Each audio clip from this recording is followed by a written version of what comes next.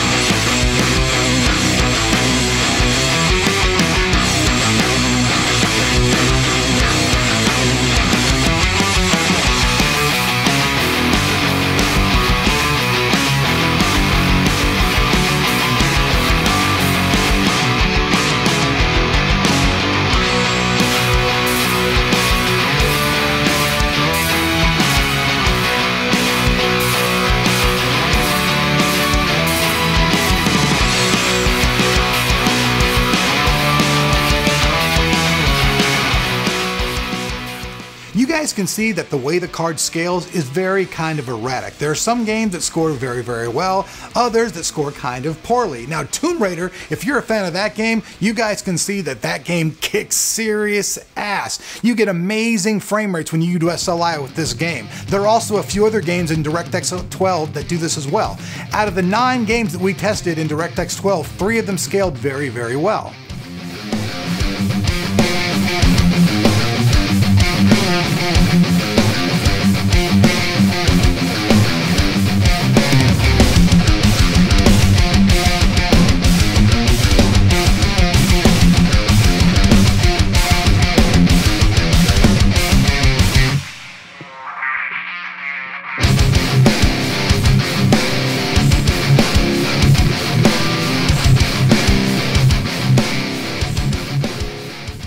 Now I know a lot of you guys are wondering out there, well, hey, Elric man, how hot was this running? Well, no higher than 85 Celsius under full load. And what's really interesting, I think, is that the back panel is removable. We have a shot of us taking the back panel off here from other video, and we also have a shot of it running in the system. This actually helps the cards to run a lot cooler, and why we're probably seeing actually cooler scores in SLI than we were the single card performance.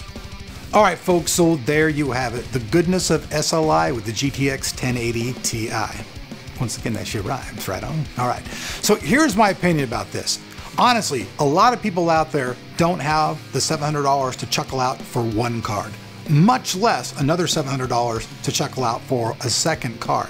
And with the way that the games perform being kind of erratic, unless you're a person you've seen in our scores and you know that your card is going to kick ass in the game that you want to play, I think I'd save my money and stick to one card. Now there are some exceptions. If you're a person out there who's just a hardcore gamer, you've got a shit ton of games in your library, you know that you're going to have better results because you guys can see 14 out of 25 scale, so that's better than half. So if you have a mass library, you know, say you have 100 games, well then you can probably be sure that probably 60 of those games are going to scale well. So if you're that person, then yeah, SLI is definitely for you. If you don't have the cash, I know it's a bummer, but for you that'd be worth it. But for most people out there, getting the absolute best 1080 Ti you can get your hands on, getting a nice liquid overclocked one, that's your best bet, especially if you're not going to be having a shit ton of games. Unless, like I said, you know that game's going to work. Like if you're a Tomb Raider fan and you want Tomb Raider to just totally kick ass on everybody on your block, then damn Skippy, you want to get yourself an SLI setup in 1080 Ti. But if you only got like 4 or 5 games, and out of those 4 or 5 games, only one of those games really scales for you, then why waste your money? At that point, it becomes, like I've said many times, a dick wagging contest. So you can just tell people, well, yeah, you know, I've got 2 cards. So down in the comments, when you don't look like a schmarmy little fuck, you can go, yeah, I've got 2 cards. But I'm not into that at all.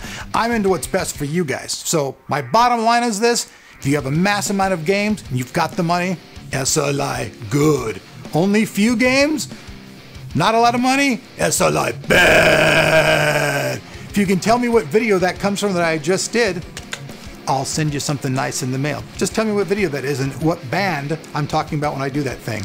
I'm Elric. You guys have been watching Tech Tomorrow. Hope you guys enjoyed the video. Down below that like button, we'll have links where you can get more information about this card. Also, special shout out to my friend Mark over at Battletech Reviews. If you guys want to check out a different video from a different perspective, make sure you guys check out his written review over on his site, Battletech Review. We'll have a link to that down below as well. We'll see you guys back here on Tech Tomorrow. We've got overclocking coming up, and then we've got all kinds of Ryzen coming stuff. Ryzen and SLI, Ryzen and Crossfire, Ryzen, it's fucking Ryzen.